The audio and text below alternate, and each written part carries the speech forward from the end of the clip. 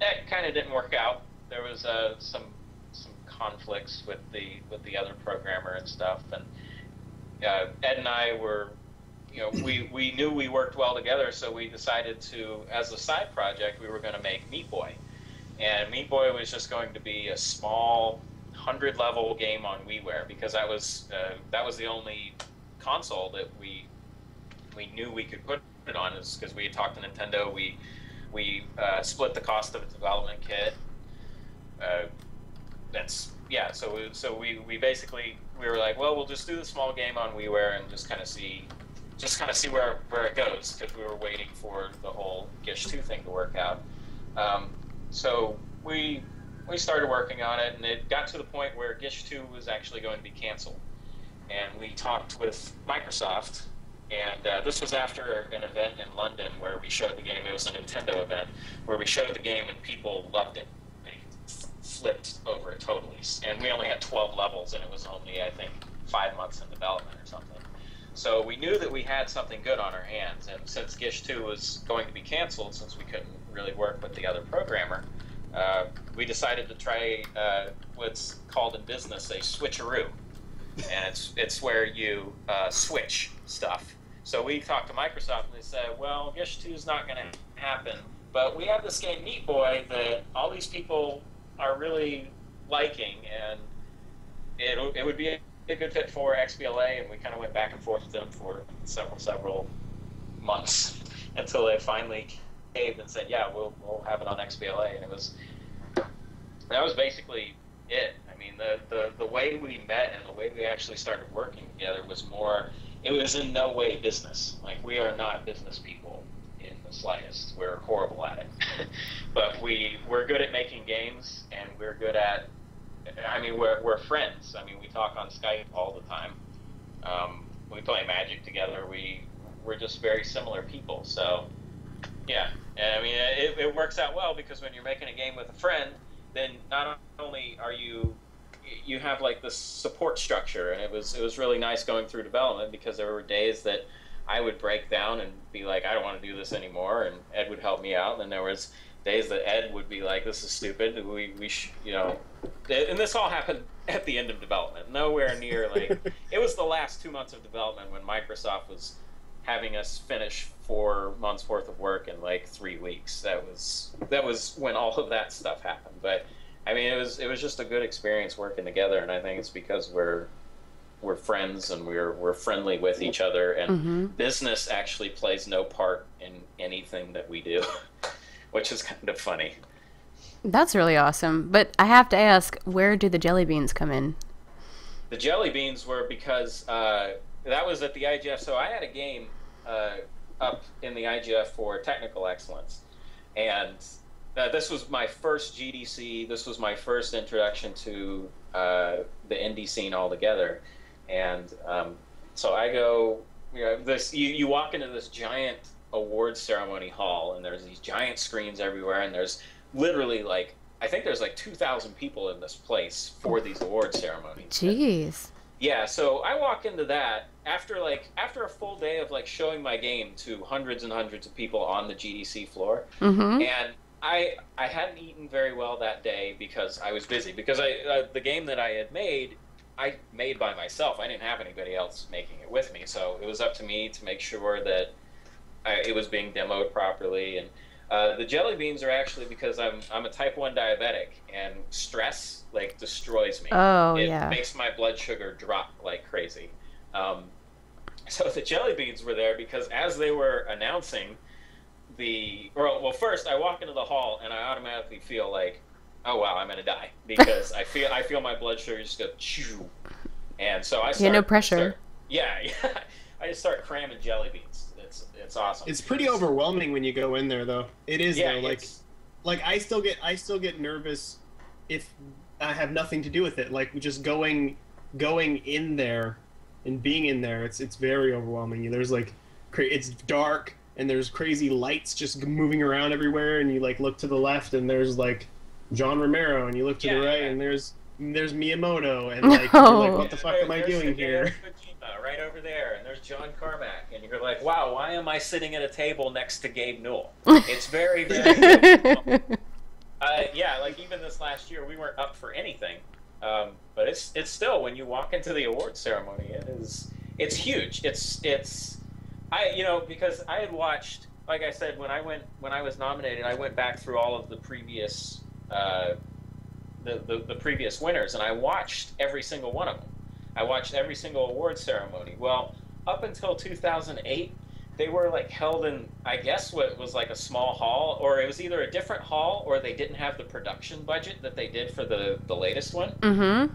The one in 2008, because it went from, you look at it on the stream and it's like in front of a curtain and the lighting's kind of whatever, and there's like just random people up there talking, you don't know who they are, and then when I walk into this thing, there's like a 40-foot fucking screen that has this IGF logo flying around it, and then these two other screens, and then this giant VIP area, and then like all these seats. And so yeah, as soon as you walk into it, yeah, it's like being punched in the stomach. And for me, it was basically all of the all of the sugar in my body was gone, and I was feeling awful. So I had to cram jelly beans. I didn't win either. So after I crammed all those jelly beans, my sugar was like 370, which it's supposed to be 100. So yeah, that was fun. Tommy's not allowed to win anything. It's part of the rules. No, I have not won more awards than anybody ever. There's an award for that. Quite a few. I've been nominated for tons and tons, but I've never won one. I've never won an IGF award. The only award I won was an Intel award for multi-threading that game that went into the IGF. That was it. That's the only thing I won, and it didn't come with a trophy. They had the gall just to give me $15,000 and send me on. Oh, all right. Well, let's move to Super Meat Boy. Will you explain to the listeners what the premise of Super Meat Boy is? What is the story about? Let's go to Edmund. Super Meat Boy is a game. This is weird because I feel like I'm quoting the movie. I'm hearing my voice. Is a game about a boy without skin who's trying to save his girlfriend who's made of bandages from a fetus in a jar wearing a tuxedo and a monocle and a top hat. Mm-hmm. Yeah. And it's like a Twitch platformer. It's very difficult, and it's a big play off of Mario, and kind of like Tommy and I. It's our rewriting Mario in a way, like a re-envisioning of Mario if we made it. That was the basic premise. Like, in a lot of ways, it's the like when both Tommy and I were young. I think we both had dream games, like he was talking about, like with his friend brainstorming the ultimate crossover between Sonic and Mario and how great that game would be. And like I always wanted to make a game that was like Mario meets Mortal Kombat or something, like Mario with an edge. Because I was the kind of kid who, like, I felt like Genesis was made for me because they told me it was, because it was edgy, you know. And I was an edgy kid, right? But I didn't like it. And like I went and bought a Genesis and I got Sonic and I'm like, I do not like this. Like this is just not for me at all. So I went back to Nintendo, but I always wanted Nintendo to do something a bit more edgy and adult or something like that. And in a lot of ways, that's what Meat Boy is. It's just like the dream game that you brainstorm with your friend on the schoolyard at recess with. And with Tommy, like when I met Tommy, like he's saying, like we're friends, and when I met him and started working with him, it felt a lot more like having, slumber parties. I don't know if boys call them slumber parties, sleepovers. There's no party. I call them slumber parties. It was like a slumber party night, like every single night on Skype. That's what it was. It was like fucking around, these jokes that just got out of control, and like. It was just great, and I could see really clearly that it just reminded me so much of my childhood and having like a best friend that we just joke on into the night about nonsense, but that you can also be really creative with this person and do something awesome. And like Tommy said, like we're not business people. We didn't do this because it's it's our business. It's kind of like our dream. Like it's just we were meant to do this. We were always being pushed in this direction, and then we met and made something awesome. and will continue to make awesome things for us and not really for anybody else. And I think that's basically. It's very old school in a lot of ways. Like, it reminds me of playing like Metroid or, you know, Sonic, like that, with the spinning and the jumping, you know, the bouncing off of things. And it's very, very challenging. Is there a reason that you have such a, I guess the levels are so difficult, and I mean, a lot of games now are sort of designed to make you feel good or be easy, you know, to a point where you feel rewarded, but this is definitely making you work for what you get. Well, in a lot of ways, it just goes back to the whole anti-business aspect. Like, the reason why games are easy and you don't really even, you know, like, if anybody beats a game now and it sticks in their mind, it usually sticks in their mind for some written story, like the ending of some game, the cutscenes, the cinematics. You know, rarely will there be a few points where it's like, oh, that was a pretty cool part of the game. Games from the past really stick into your head because you feel really good when you've achieved something hard, because games were really hard. And it was basically approaching design from the perspective of, like, people will always argue that, you know, the reason why you like retro games is because of the nostalgia factor of you being a kid and everything was cooler when you were a kid. And I don't believe that's true. I believe that games back then had something that games now don't.